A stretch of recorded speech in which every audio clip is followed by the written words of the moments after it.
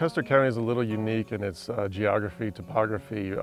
Roughly 50% of our county is public land versus private. We have Black Hills National Forest, the Buffalo Gap National Grassland, Wing Cave National Park, Jewel Cave National Monument, Custer State Park. So it creates a unique situation where we have roughly 40–50% of our county forested, and then we have prairie on the eastern side of our county. Today, we're obviously here talking about our programs that work on improving forest resiliency, thinning and fuels treatment.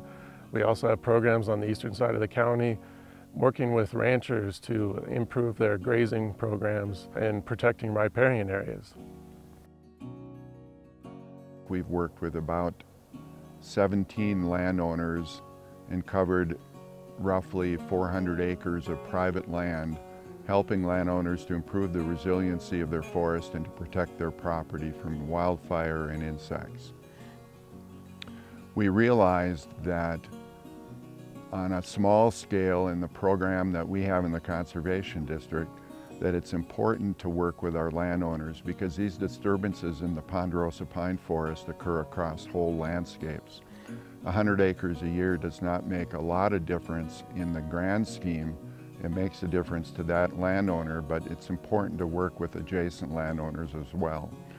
Thus, we've partnered with the U.S. Forest Service, the Natural Resources Conservation Service, the South Dakota Division of Wildland Fire and South Dakota Division of Resource Conservation and Forestry, and Custer County to make our practices more effective across whole landscapes.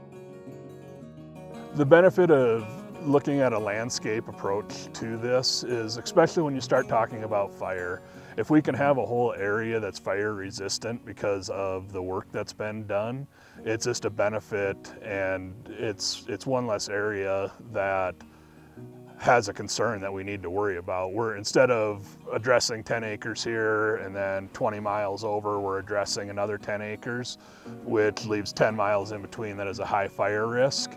We are able to concentrate on multiple areas, and instead of having just a single 10-acre area that's fire resistant, we might have a 1,000-acre area that's fire resistant. It's a healthier stand, healthier trees, just better for the environment overall. So why we manage trees, especially ponderosa pine in this area, is ponderosa pine is kind of the first tree, and they don't like to share very many things, so we want to be active managers. That way it creates a healthy environment. And it also benefits not only local products, but also wildlife and other things in creating habitats.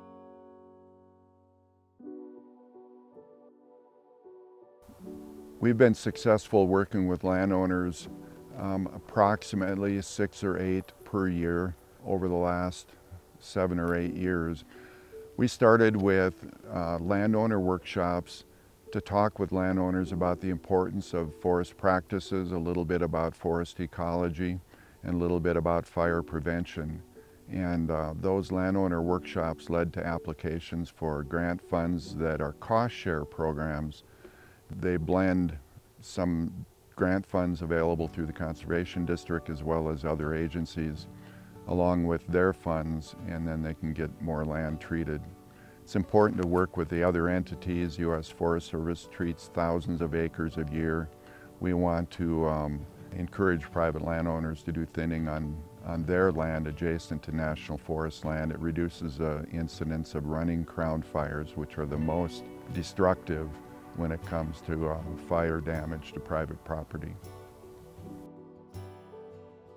For a healthy ponderosa pine forest, generally you want to see a lot of spacing. You want to have a healthy ground floor, so you want to be able to have a lot of sun be able to come in, so different grasses and different plants are able to grow for foraging for wildlife.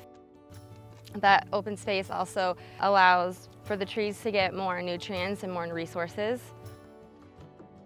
So management, when it's done on private land or even in other lands, depends on what the equipment is available, the slopes, the soil conditions. There's a lot of factors that go into it, along with contractors. We have some people that do everything by hand.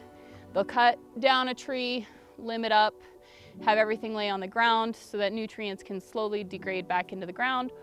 or you can go as far as they'll have heavy machinery that'll come in and grind everything up and leave it on the ground. Or you can do like a mix, and some of it will create some income from the commercial products sold, and others will be left in order to have that nutrient cycling.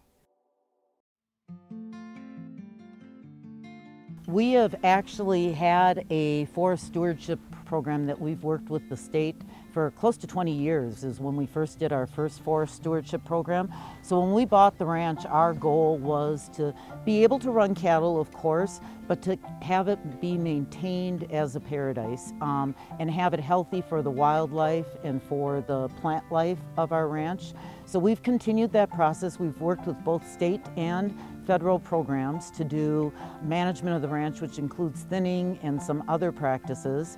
And we've continued that for over the last 20 years, concluding with our latest practices, which has been thinning of the trees and working with the Custer County Conservation District to really thin out some areas to make them healthy and resilient for the future.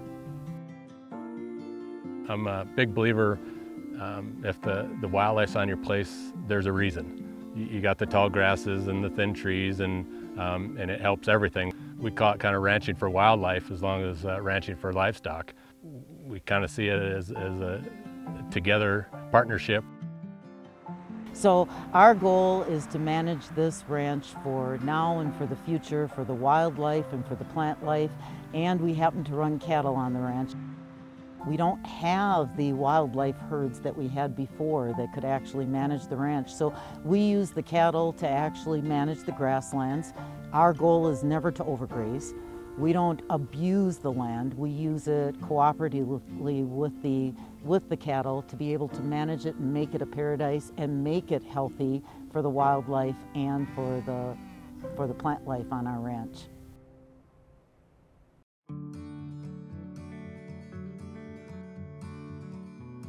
We've had a number of great partnerships. We've worked with the South Dakota Forestry, Custer Conservation District, NRCS. We've worked with all of them with a number of different plans that they've had to be able to do forest recovery and forest health. We are really unique in South Dakota, and we have the most awesome partners that are willing to work across all different spanses. And our foresters in these areas are able to work across all boundaries very well. The great part about working in Custer County is the great partners that are involved. Whether it's the NRCS, the U.S. Forest Service, or the state of South Dakota, National Wild Turkey Federation, and so on. It really enables us to get a lot more done on the ground than if we were working by ourselves. We can bounce ideas off each other and focus our efforts in certain priority areas where we can have a greater impact. There's always open communication. There's a passion amongst all the partners to do what's best for the environment, the people that live in the county, and to serve that community. I think the biggest thing is we have open communication, willingness to share ideas and work together, and nobody's taking credit for anything. We're just here as public servants to help the environment and the people that live in the county.